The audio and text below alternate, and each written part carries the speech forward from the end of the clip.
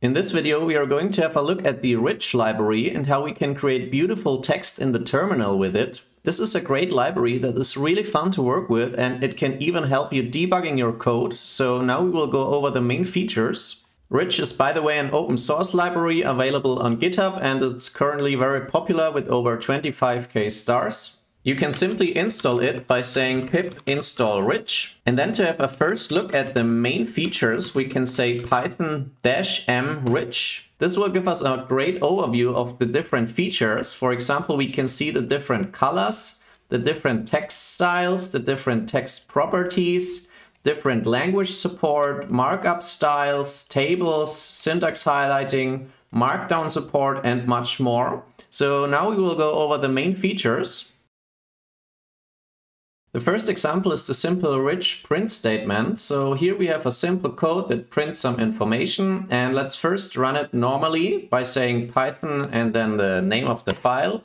So here we can see we have just the normal text. Now, in order to improve this a little bit, we can simply say from rich import and then print. This will override the built-in print statement. So now if we use the rich print, let's see what happens. So here we can see we get colors for the numbers and also for the strings, and this already looks much better. But instead of using the print statement, I recommend to use the console. This will give us even more features to style our text. So we say from rich.console import console and then create a console object. And then we can use console.print. So let's run this file. And here we see this is just a normal text. Now, in order to style this, we can give it the argument style and then, for example, say the text should be bold. So here we can see the text font is bold, but we can add more style features to this bold string. For example, we can say bold underline, and now we get an underlined string. We can also give it a color in this string, so we can say bold underline green. Now we get a green underlined text. We can even go further and say bold underline red on white. So now we should get red text on white background. And there we have it. Now, in order to apply style just to a few parts of the sentence, we can apply the brackets and then start the style. And this will go until the closing bracket like this. So now in this example, all the text is bold and only this part gets the color cyan. So let's run this. And here we see this is some text where this part is blue and the rest is all bold. So yeah, this is how we can use the console and apply different stylings. Now, instead of using the console.print statement with the style command, we can also create a rich text object and style only this. So we can say from rich.text import text. Then we create a text object and give it a string. And then we can apply text.stylize and define the styling. And we can also define the start and stop index. So now it will apply the styling only to the first 6 characters. So let's run this file and see what happens. So here we get the first console.print statements, and here we get console print text, which is hello world, and only the first 6 characters are in bold magenta. So this is how we use the text object. We can also define a theme for our console object by saying from rich.theme import theme. Then we create a custom theme, and this is a dictionary where we can give it a name as a key and then different styling as a string. For example, the success theme gets only the styling green and the error theme gets the styling bold and red. Then we create our console object by giving it this custom theme. And then when we say console.print, we can apply the different stylings from our theme. So here we use this key success and here the key error.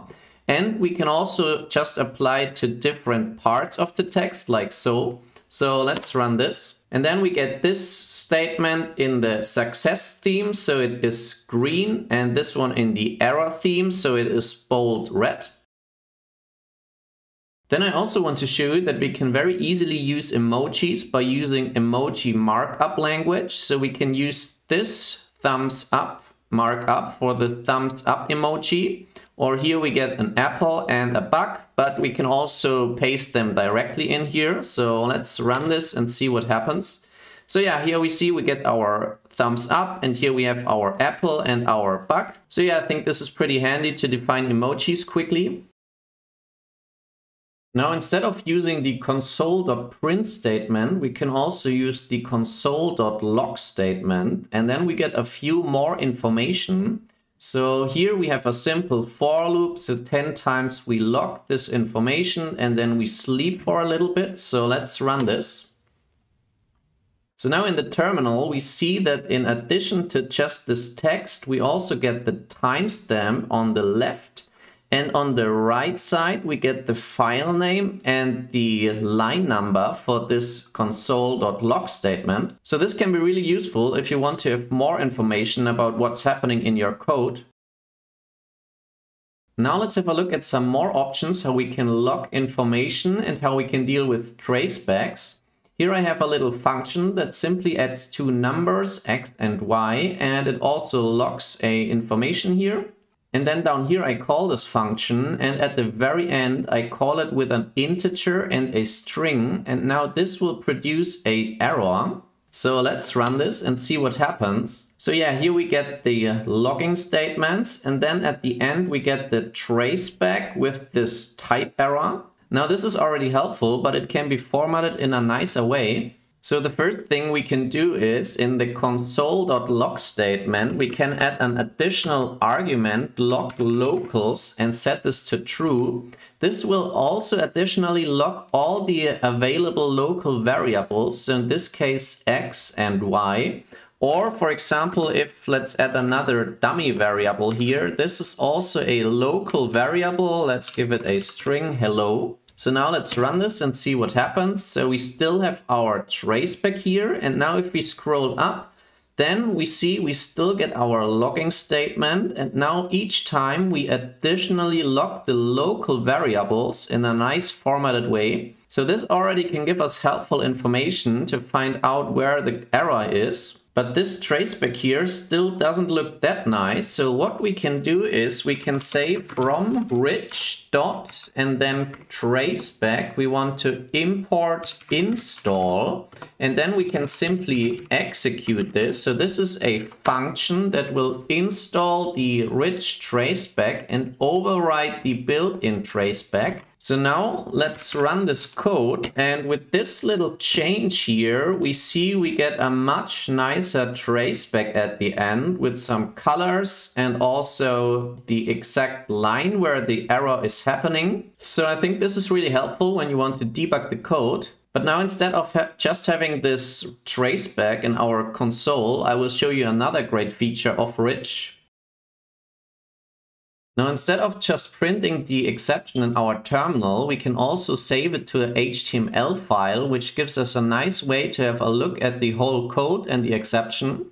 So now what we do here is we create the console object with the record equals true argument. Then we do a little try except block so that our Python script won't crash. And in the except statement, we say console.print exception. And then at the very end, we say console save HTML and then a file name. So let's run this. So now we see we still get the information in our console, but it also saved all the information in this demo.html file that we can open. And here we can open this HTML file in our browser and then have a nice way to have a look at this. And we can even say Command F and then search for things. So let's search for the traceback and then we can have a look at this. So yeah, this is also pretty useful for debugging. Now let's have a look at how we can display tables with Rich. So for this we say from rich.table import table. Then we create a table object and we can give it a title. So in this example we plot some Star Wars movies and information. Then we can add different columns by saying table.addColumn and we give it the name of the column. And then we can use again this style object and use different stylings. For example, here we use a different color for each column. And in this column, we also give it justify right. So you will see what this will do in a second. And then we can add different rows by saying table.addRow. And then in this example, we have to use 3 different arguments for the 3 different columns. And then at the end, again, we have our console object and say console.printTable. So let's run this. So this is how our table looks like. We have the title, we have the different columns, and then we have all the rows with the different styling. And note that the styling does not apply to the column name, but then only to the column values. And also note that for the last column, we set justify equals right. And this is why these numbers here are formatted to the right side of this column. So for example, we can also say justify equals left. And then let's have a look at this table again. And then we see these numbers here are formatted to the left side of this column. Rich can also render Markdown. So we can say from rich.markdown import Markdown. Then here we have a string in Markdown format. So here, for example, this is an h1 tag with this hashtag. And here we have a list item. And then we create our console object and then our Markdown object with this Markdown string. And then we can say console.print Markdown. So let's run this. And then here we can see we have a beautiful rendering of the Markdown. Here we have our h1 heading and here we have our list items. And this, by the way, also works with files. So here I have a readme.md file with this content in it. And then we can say python-m rich.markdown and then the file name readme.md. And then if we run this, then it renders this Markdown file in our terminal. So yeah, this is how Markdown works. And the last feature I want to show you is the progress bar. We can say from rich.progress import track, and then we import time, and then we do a little for loop. And instead of just saying for I in range, we additionally wrap this range in this track function, and we can give it a description. Then we do a little print statement, and then we sleep for half a second. So let's run this and see how this looks like.